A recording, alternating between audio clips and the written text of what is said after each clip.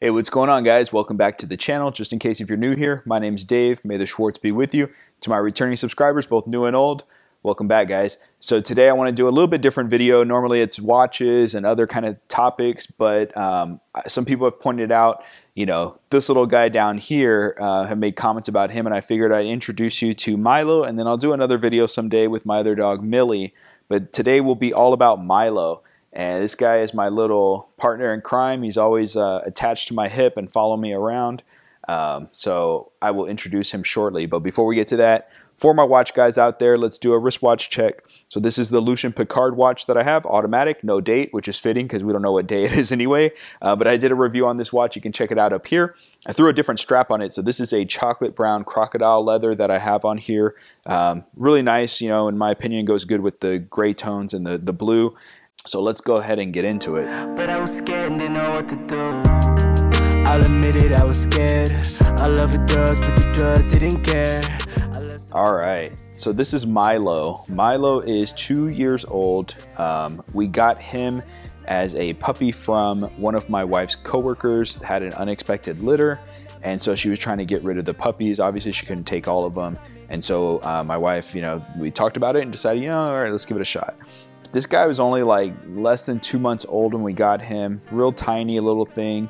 And if I'll show you pictures and video of him, and you wouldn't think he was the same dog.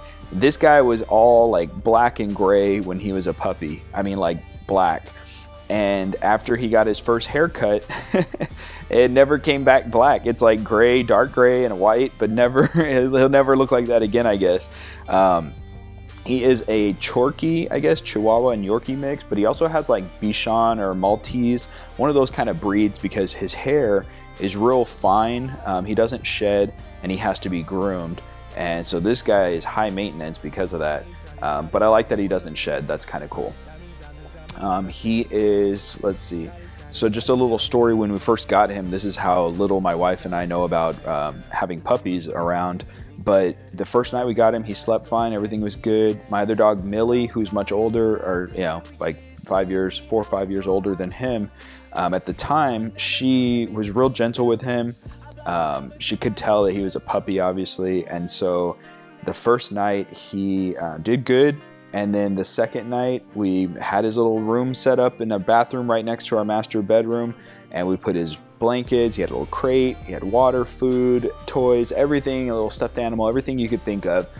And that second night, he just cried and cried and cried and cried. And then he finally fell asleep after all the crying.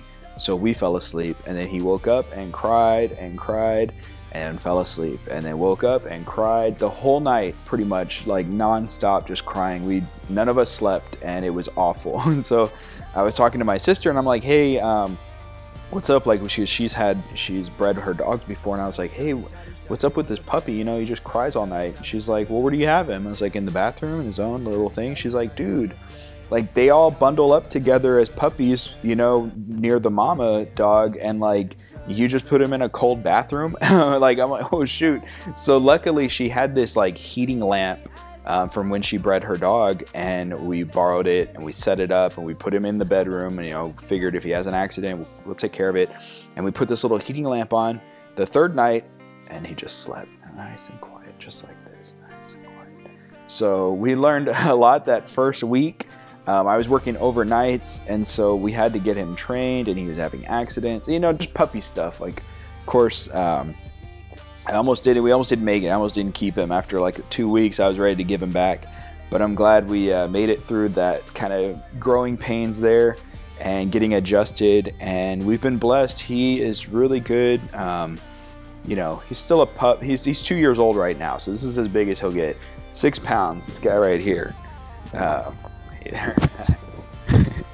So this is as big as he's gonna get, and he loves to play, especially with Millie. He always wants to go outside and play, and he's a yap. Well, the good thing is we got really lucky with both of our dogs. They're not barkers. They don't just sit there and bark at every little thing.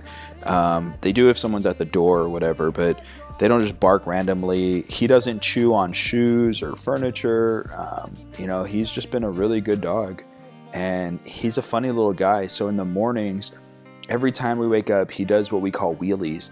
And before he goes outside, he just spins and spins and spins. And he's like knocked himself into furniture and the walls. And like he just goes crazy doing these little wheelie things, which is really funny.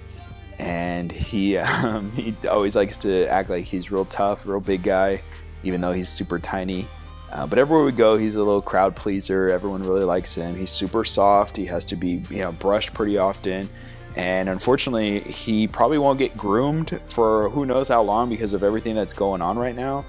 Alright guys, so that's my little video for you introducing Milo. I hope you enjoyed it. If you like Milo and this video, give it a thumbs up. And as always, to my new subscribers, thanks for joining. Just a little reminder that I am doing my giveaway, so once we hit 500 subscribers, we'll do the drawing, and that's for a Triple Tree watch box or a $50 gift card, either Amazon or whatever website you want. And so that's coming up once we hit 500, so make sure you see my other video where I did my announcement, like, share, and then comment on that, so you have a chance to win if you haven't done that yet. And just share with as many people as you'd like that you think would be interested. And I will look forward to seeing you guys at the next one. Stay safe. Take care. Let me go.